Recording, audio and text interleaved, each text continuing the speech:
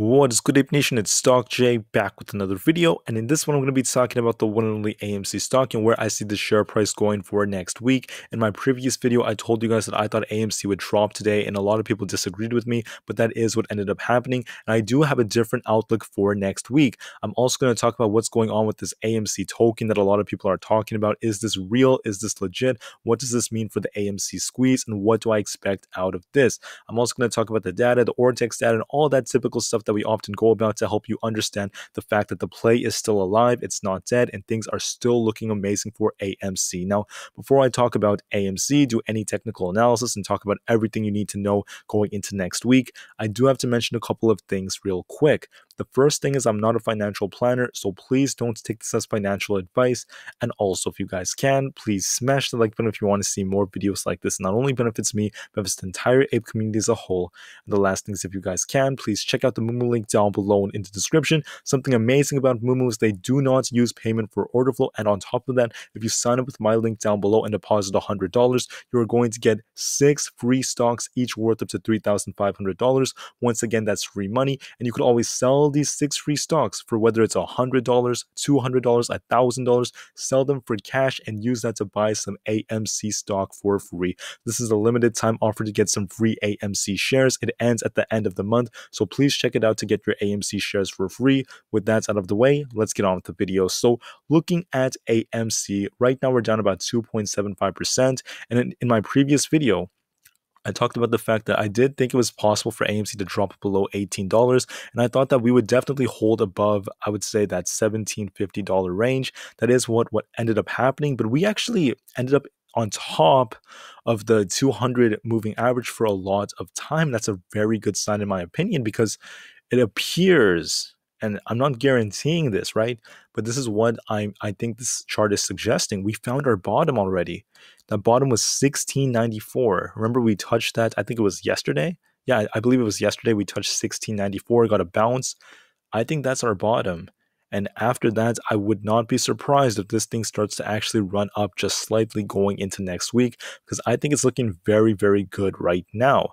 Now, I'm not just saying this because, yeah, we love AMC, but we can't just be emotional. We have to actually be objective. We have to look at what the data is showing. So why would I be so bullish going into next week? Let's look at the SPY real quick. What is the SPY telling us? This thing kind of dropped. I wouldn't say it was super hard, but it had a bit of a drop, I guess, from a lot of this week. It was a short week, and I am actually pretty bullish for the SPY going into next week. Now, I can't promise anything, but I will tell you one thing, and that is we have this gap right here at 446.7. So it's very possible for the SPY to actually run up and fill that gap in the 446 range. I would not be surprised if we actually ended up running right there, because for parts of a couple of days ago, we were actually in that $448 range, and the SPY ended up taking a bit of a hit because of everything going on with the CPI data, the news, everything like that. And we are trading below the 200 moving average, and we had that 1348 EMA crossover for that drop. But I would expect, in my opinion, considering we have earnings for Tesla and a lot of earnings coming out, and we have this gap on the SPY, I would not be surprised if the SPY started to run up at least a few dollars. And I do think it's going to fill that 446 gap and maybe start trading that 448 range, maybe go as high as 450. And I do think that's going to help AMC push up as well. I think AMC is going to push right back up to the $20 range in just a couple of days, a couple of trading days is what I mean. And I am going to be a lot more bullish. Now, I want to talk about what we're seeing from other technical indicators real quick. If you look at the 3-month chart using some 2-hour candles, because I typically like to do that, AMC hit that downward trend. We're in that falling wedge like formation, and it seems like we found our bottom. We got that bounce off 1694. We got that flip from the MACD, the 9-day moving average, and AMC looks like it wants to start ascending in the upwards direction. Now, there was a change in the emergency response regulations for the virus, so like I said before, take this with a grain of salt. You never know if something really bad could happen. But right now, as long as things stay afloat, as long as we continue like this, I think AMC is going to run next week. And I think I would not be surprised if we saw this thing starting to trade in the $20 range. And I do think that could be a clear sign of a reversal. Now, there are other people that talk about the fact that, yeah, there's all this manipulation. But the thing is, this manipulation can only take AMC down so much. I mean, this thing still held up pretty darn well despite all the shares, the fake shares that were printed out over and over again. It was doing quite fine. And we ended up closing with like 23,000 or almost 24,000 calls in the money. Not horrible. I mean, it's not good, so to speak. It's not great compared to how many calls were out of the money, but it's not horrible, right? Compared to before. So for me, we're seeing improvement. AMC does look like it wants to go. And looking at the Ortex data, we could see all the same things. I keep going over this just to remind you guys, right? I think a lot of people need the reminder. They need some DD and research. The reminders that, look, shorts haven't covered.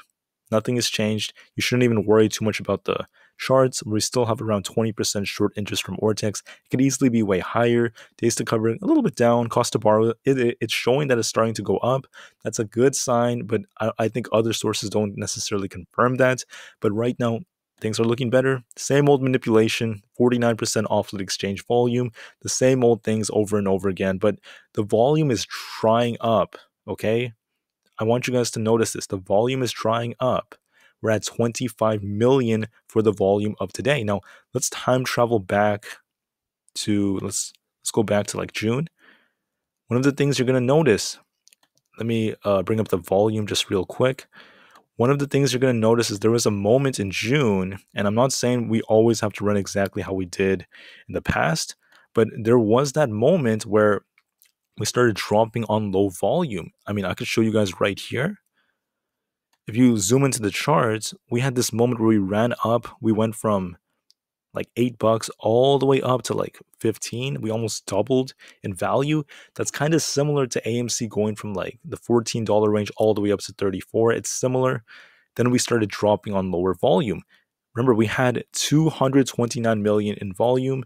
Then we had a red day with 220 million. Then we had 162 million, 170 million. What is that? 30 million.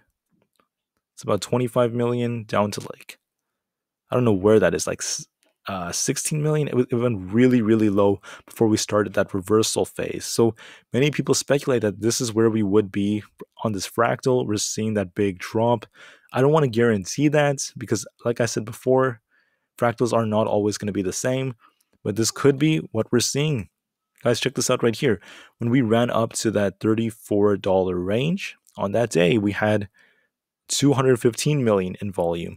And the next day, we saw, what is that? 100 million, then 95 million, down to 48 million. We started staying in the 40 million range, and now we just got to 25 million, and we got this big drop. So falling wedges, obviously very bullish, and AMC made a higher low, right? You could draw a trend line kind of like this. You can actually make a very long one. I'm not going to extend it, but you guys could see we made that higher low. And it does appear like we're going to hold up in this range. AMC is getting stronger support, so it still looks quite bullish in my opinion. And I would not be surprised if we got that bounce and started trading the $20 range very, very soon. So anyways, the last thing I want to talk about is this right here. A lot of people are talking about this interesting AMC spinoff, and they're actually citing the source from Yahoo Finance that claims that the ape movement community announces the official debut of the AMC token. Okay, we never did that. And I think it was very irresponsible for whoever wrote that article or published it, the people behind it, to do that. This is not confirmed. I don't know if this is really what they're trying to do. I mean, are we trying to create our own MOAS? I don't know. I don't know. It's just not confirmed. We don't have enough data to make that claim. I don't see how this is really going to help us during a MOAS situation. And to me, don't worry about things like this. There's not just one magical catalyst that's going to cause the MOAS overnight. I don't see it that way. It's the DD, the research we're doing that's very important. And I still, respect every single person that's a part of this movement. I just wanted to put it out there that I don't have that confirmation, so I can't really make that claim. But other than that, it does not matter because AMC is looking better, and I'm still very, very bullish going into next week and for the future. Anyways, I want to thank you all for listening. I'm extremely excited for the upcoming weeks for AMC, and I can't wait for what the future holds because I'm very, very bullish, and I do see some big moves coming for the future. Anyways, thank you for listening. Enjoy the weekend. The market is closed for tomorrow in commemorance of Good Friday, and I'll see you guys in the next one. AMC to the moon, and peace out.